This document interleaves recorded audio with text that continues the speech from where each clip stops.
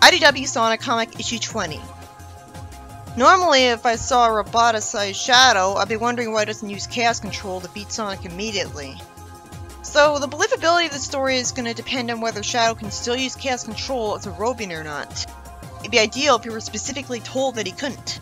Though going off IDW's logic so far, if he refused to use it before, it'd be just in character for him to refuse to use it now.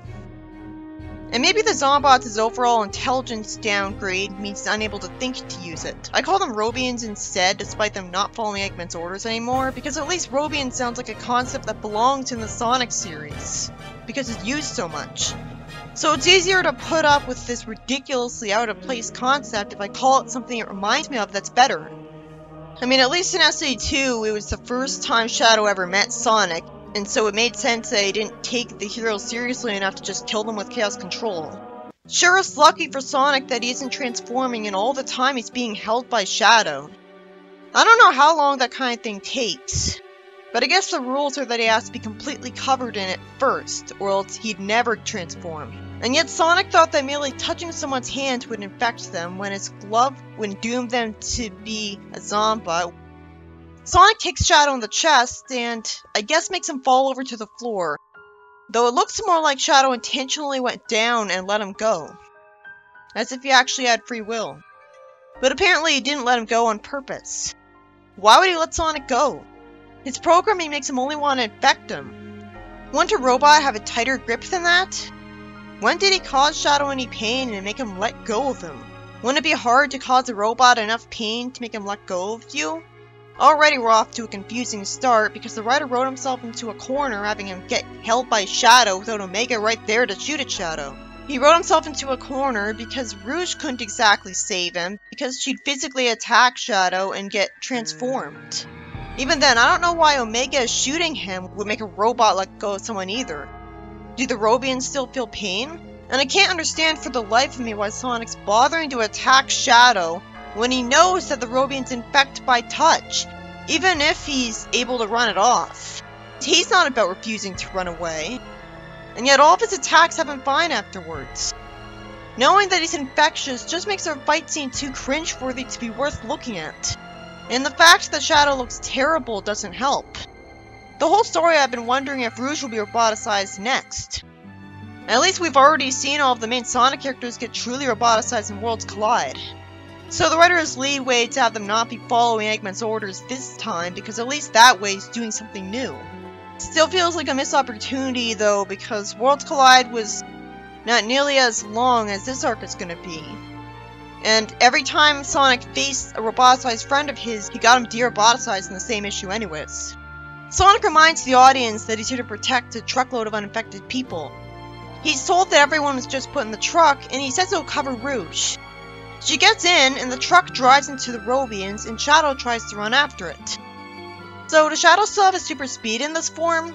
I mean, why would he lose it?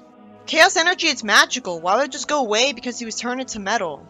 After Omega shows up, Sonic finally notices that Shadow's been running after the survivors. And I guess we're supposed to assume that when Sonic first started asking where Shadow went, the Robians were further away from him than they are in this panel, because otherwise they would have grabbed him in all this time. Still, they should have been drawn as further away from him regardless. He runs after Shadow and says that Shadow's not so fast when he doesn't know how to work his rocket skates. So at least that was explained. Oh, but then he says he's still faster than the average Robian. So he still has his magic, and can only use magic that can be used effortlessly when trying to do normal things.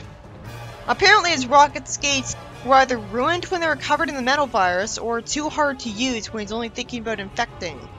Sonic is thrown and is told that he should leave because he's getting worse, and he says that the truck isn't far enough away and he's not leaving another friend behind when he goes on a treatment run.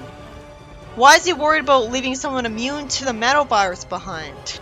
Well, apparently he can get severely damaged by the Robians. It's not like his metal is so tough that they can't actually damage him, which is what I was used to thinking because Omega barely ever gets damaged in the franchise. Omega tells him they aren't friends, and I'm still confused at Sonic's idiotic refusal to run. Even if he just doesn't want to leave him to get damaged, he's a robot, so he can be repaired regardless. He should tell Omega that the reason he can't destroy the Robians is that they just regenerate, rather than leaving it at, you can't destroy the Zombots, which just makes it sound at first like he's just telling them he shouldn't do it because it's wrong, which is probably all he heard. And obviously he's not gonna care, because he's an evil robot. He says he's just wasting ammo, and advises them to get out of here with him while he's still got the energy to run. Omega says no to retreating in mercy, and smacks Shadow into the ground, because he's a Robian too. And it seems like Shadow's basically defeating Omega here. Omega's portrayed as too dumb to live, as he apparently gets defeated from refusing to retreat. Again, I can't imagine anyone would be as stupid as these characters. Sonic ends up getting rescued by Silver and Tails, who show up out of nowhere, with no indication beforehand that they were coming here. And Sonic takes off just in time, as I really have to wonder why he was stupid enough to wait so long. Surprisingly, it turns out that Omega can still talk as just the top of his head, and Tails gets to pick him up and save him after all. Silver has to dodge Shadow's attack, all because he inexplicably wasn't flying high up enough. They decide to leave, and we see Sonic okay at Restoration HQ. Cream greets Sonic and is nice to him, though she still brings the mood down by showing him a ton of scared refugees in the building. She says she's been bringing them snacks and sweets, and been trying to be happy so they can be happy too, and he calls her the bravest hero ever. It'd be pretty sick of the writer to have her roboticize after that panel, because she's clearly a likable character that there's no reason to hate right now. So it'd be really twisted of him to want to get rid of her anyways, just because she's technically unnecessary. Again, by that logic, almost all of the Sonic characters would be expendable because barely any of them are necessary. But thinking as nihilistically as that about them would be pretty evil. She tells Sonic that Amy's office is right through here. It's certainly refreshing to have Amy have an office when she's just a teenager. Why is she insisting on calling her best friend Miss Rose instead of Amy? Wouldn't Amy have told her enough of the formalities? Sonic thanks her and says that Tails fixed General up. He was damaged? General refuses to let Sonic visit Amy because he's infected, but Cream says he has to humor Amy. At least respect how General's kinda smart. And Sonic sees Amy, who's giving orders on a headset, saying that they've got a call for evacuation and need a supply drop. It's been smart of the characters to shorten the word evacuation to evac. Rouge says that the idiot should have run off when she told him to. Then why did Flynn write that? I don't know why Flynn is so fine with writing respectable, competent action heroes to be idiots if he knows he's doing it. I'm pretty sure a guy who effortlessly thought to manipulate Eggman and SE2 was supposed to be intelligent, but whatever. He's Modern Shadow. Modern Shadow might as well be a different person. It honestly makes me wish sometimes that he was established to be just a robot, cause the personality difference would be explained. Amy's glad Sonic's okay, and she admits that she's not sure how long she can keep this up. I can't help but wonder if it's foreshadowing her having a nervous breakdown. That'd be pretty dark, but at least it makes sense. She's reminding me of Sally with how she's getting stressed out by the constant pressure and bad things happening. So to be fair, Sally would be just as miserable in this position. So this by itself isn't proving that Amy isn't qualified for the job. She's doing just as well as Sally at this point. She tells a group to keep a low profile, and tells another pair of groups that one of the groups went down on Turtle Shell Island and needs immediate support. Why is she calling her groups names with the word Echo instead of saying Group 1, Group 2, and whatever? What's the point of wasting the time with an extra syllable when the word Echo seems meaningless here? And why isn't Sonic colored blue, and why is Amy's hair too dark? I'm pretty sure the lighting in the room would be better than this. Why wouldn't it be? It's distracting. I say this because it's depressing enough as it is. Espio tells Sonic that they're back to finding survivors and supplies. Sonic asks him if bringing Charmy back to them is a good idea, and Vector defensively says that it's as good an idea as him being in here. That is a good point. Sonic says it's been a while since he slept because he can only afford little naps, or the infection might spread. I guess what we're supposed to assume is that some of it hides within his fur no matter how fast he runs. But that's still pretty confusing. You'd think over 600-mile-per-hour winds would send anything out of someone's fur. Sonic can only go so long without sleep. And you'd think if Vector and Espio were making this point, they would have said that it'd be better for Sonic to be tied up when he takes a nap. Because you never know when his nap might actually last too long and he won't wake up in time. He'd have to be supervised whenever he takes a nap. Why would he take a nap unsupervised? Sonic says that Tails wanted to meet up with him about a plan. If it's not about giving Sonic a caffeine pill and he hasn't even started on a cure yet, I'll never take him seriously again.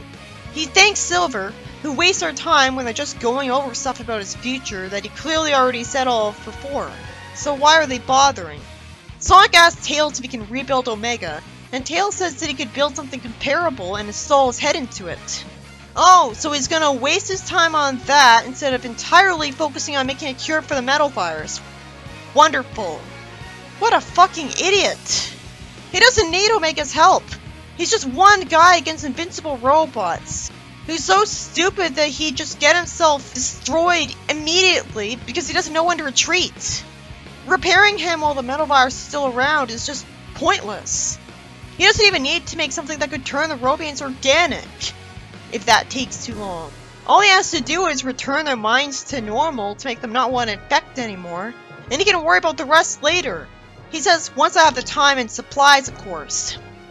Okay, so Tails had better mean that he's not planning on rebuilding Omega until after he's made his cure. Tails says that he isn't any closer to figuring out the metal virus.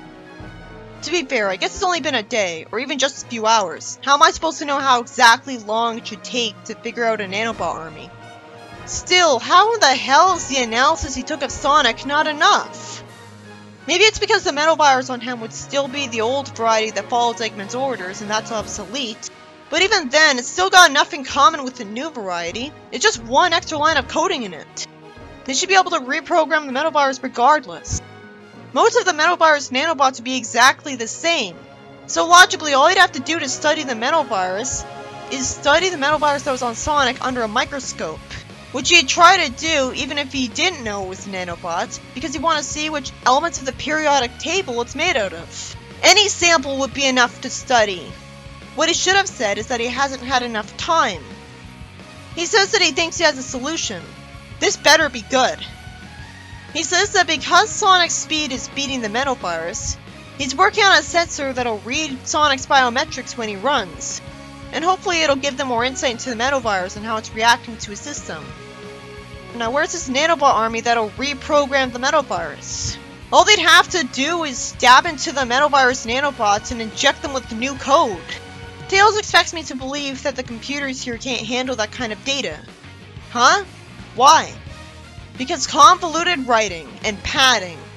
You'd expect that if anything, the amount of code or data in a nanobot would be smaller than that.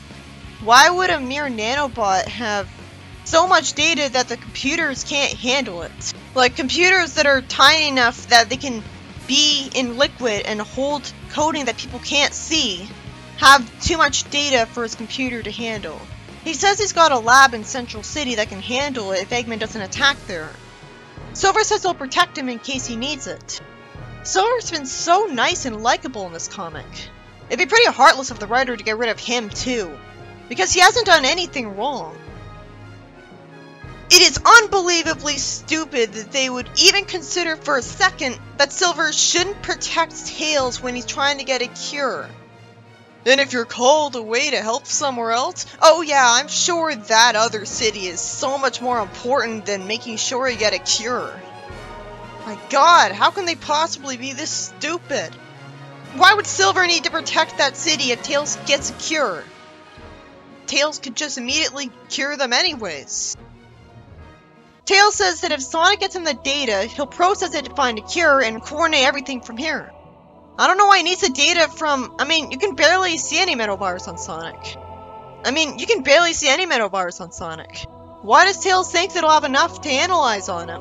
Why would he need more? A so-called liquid made of nanobots is just made of the same little thing over and over again.